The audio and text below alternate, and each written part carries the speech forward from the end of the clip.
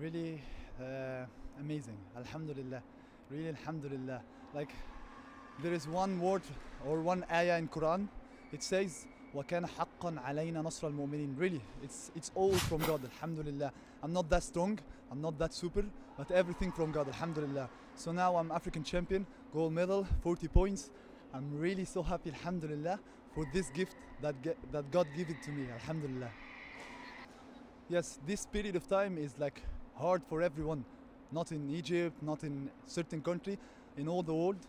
So we train as much as we can. We did our best, maybe not international camps, maybe not a lot of G1 or G2 competitions, but like international camps is not good this time, or not like suitable. Yes, so we train very hard in Egypt, in the Olympic Center, and Alhamdulillah, like today the gold medal make me so happy. Alhamdulillah.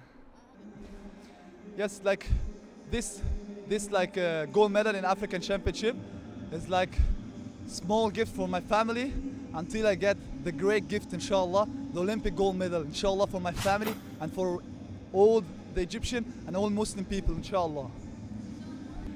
What I want to say, like, keep following your dream, keep staying like positive, nothing can break you, stay near to God, He's the greatest and He will give all whatever you want, inshallah.